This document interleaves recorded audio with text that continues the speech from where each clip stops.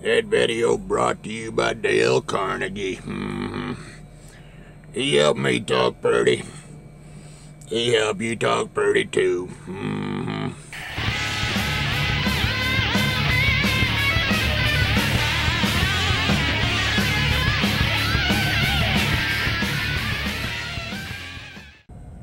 Hello everyone and welcome to 4-Speed Diecast. I'm Max the Finger, and today I'm coming to you from the plastic cabinet of eternal loneliness. Instead of the table of shame, it's being reconditioned. I sent it out. We're being joined today by Mary. She just stopped by, to chat for a little bit, and how you doing, Mary? Oh, I'm doing quite. Oh, shut up, Mary. So I'm kind of excited because I'm doing a challenge for the first time. It's my first challenge. It's like my I'm losing my challenge cherry. Well, I've been challenged before, but anyway, the point is doing this kind of stuff, So Lee over at Time Riders Wee Little Cars put out a challenge. I think it's called the Bad Tampo Challenge. And basically the idea is to take a casting that you really like that has a super bad tampo and do something about it. Make it pretty. At least that's the way I understand it. If I'm incorrect, then I'm an idiot because I didn't really ask. But, so, I had this sitting around. Get out of the way, Mary. I had this sitting around anyway, and the reason I bought it was because the tampo was so bad. I mean, come on, whose idea was this? I don't know. I showed this on Facebook the other day, and one guy said, well, his wife likes the art cars. And it's like, well, okay, I understand. I guess some people could like it, but I'm not one of those people. I think it's horrifically ugly. And, pardon me. No, I'm not taking a crap. I'm just taking this car out of the box. I think the wheels suck. I think the paint sucks. I think it's a dumpster fire, boys. It's a friggin' dumpster fire, okay? So, yeah, this is gonna be it. So this has got to, yeah, this has all got to go. I was wanting to do this anyway, and this just put it to the front of the stove there, I guess you'd say. Put it to the front of the stove. What's the opposite of putting it on the back burner? Putting it on the front burner? I mean, I don't know. I don't think you're supposed to get die-cast that hot. But, just looking at the body, I mean, the body itself looks to be a very nice casting. I think it's a little too wide, just by a millimeter maybe, but I don't know. Once we get the paint off of it and everything, then I'll know better. But, yeah, so happy, joy, and, I'm either going to do a really good job, and all the other big-time die-cast guys are going to be like, hey, that's really nice, and I'm going to be like, thank you, or they're going to be like, oh, bless his heart. Bless his heart. I don't want my heart blessed. I really don't. Well, I guess I do. That's an odd thing to say. But anyway.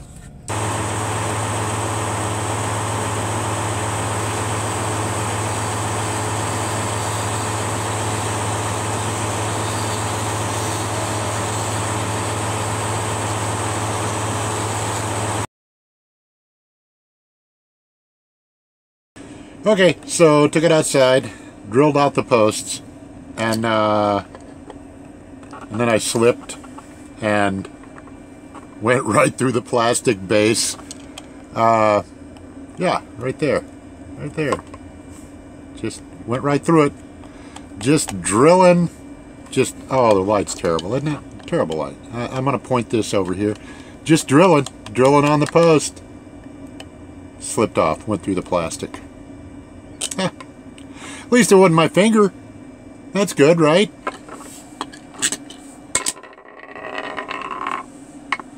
Now I'm going to get in here with the tiny screwdriver and see if I can't pop this off, which I would think it would be fairly easy. Oh, it is, because I've buggered all the holes up.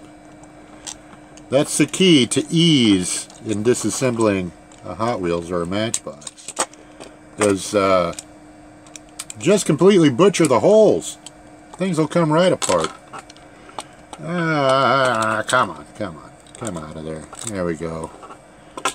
Oh, there's those... Oh, pardon me. There's those wheels. There's those crap stinking wheels. Oh, my God. Whose idea was this? They should be taken out and taught some focus. It'll come back eventually. So, yeah, body, windows, everything should be good there. It's brand new. It's right out of the package, so... Yeah, those will be fine. I'll put some not gauzy on them. But, yeah. Interior. I don't know. Is it going to be a black interior? Maybe. I don't know. There's not much gauge definition, but... Oh, well. I mean, it's not too bad inside. There's a gear shift and seatbelt buckles. Yeah, okay. But, of course, the big thing is this holy shit! That's my neighbor. I'm sorry, you'll have to excuse my neighbor. I've told him about this. He's got a big train set that he runs in his backyard, and there he goes. Okay, so as soon as he gets out of the way there and gets his locomotive out of my front yard, I'm going to strip this down. And it's going to look better without paint. Piece of crap. Well, I gotta say, even with no wheels, it looks better. Just shot it with some silver paint, and I'm gonna knock the top down a little bit. Probably gonna leave the bottom just about like it is. I know it's supposed to be kind of gray. Ooh, shit. But oh well. That's what I'm doing. I like the silver, so I'm going to keep it. And let's see what goes on top. I got to file that little piece off right there. Right there, that little guy at the very top of the windshield. He's got to get a little filing. But otherwise, I think it's good to go. So, hit this, and yeah, we'll see what happens. So I threw some paint on top of it. And now I gotta, you know, do a little detailing on the underside, and yeah, I didn't show the paint stuff because, you know, paint always goes out of focus, frickin' focus.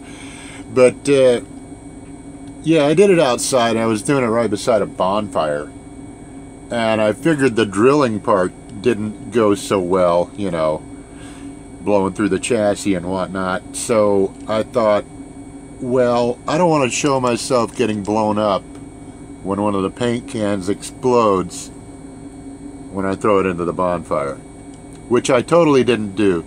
And by the way, this car's name is going to be Lumpy. Yeah, this is Lumpy. Not only is he lumpy, he's out of focus. I hate this. Honest to God, I hate this. Out of focus Lumpy. Okay, I showed you too much. I wasn't going to show that wheel. Now he's going to wheel. A wheel. So, we got all the parts together. Mary is joining us once again. She's going to help put things together. She's very talented. And so yeah, here you go, Mary. You got the window right there. We got the chassis with the little, you know, just a little something. Where is it? One of these things.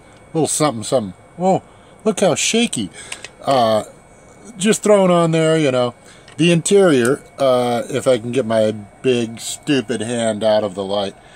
The interior I just left black, and that's because these windows are green. And I really thought about going with a gray interior. But with green windows, I'm thinking it would really show. And with a black interior, it just looks black. So there's the explanation for that. And of course, you got the body over here, but you're not supposed to show the body until the final reveal. But that'll be in just a minute.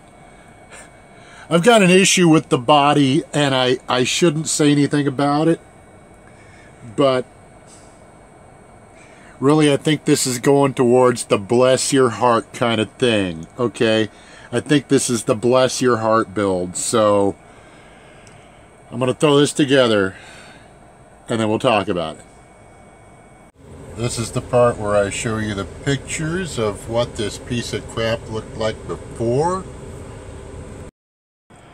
And so, without further ado, boys and girls, and I realize I said "and so" again, Mary is pushing our little Mustang up here. Come on, Mary. Come on. You got to. You're not even behind the car, Mary. Come on. She's been drinking again. She's kind of a lush. Come on. Push it. Push it up there, Mary. Come on. Come on. It's your mama to push the car. I'll use her for an e-brake. So, pardon me. So, you know, I really should have used a different paint underneath this. Let me move Mary. Get out of the way, Mary. I don't know that I like the finish. It's smooth, but it looks rough. And I used that that silver paint that had the all the glitter in it, and yeah, I was trying to get a sparkly kind of look, but oh well, live and learn.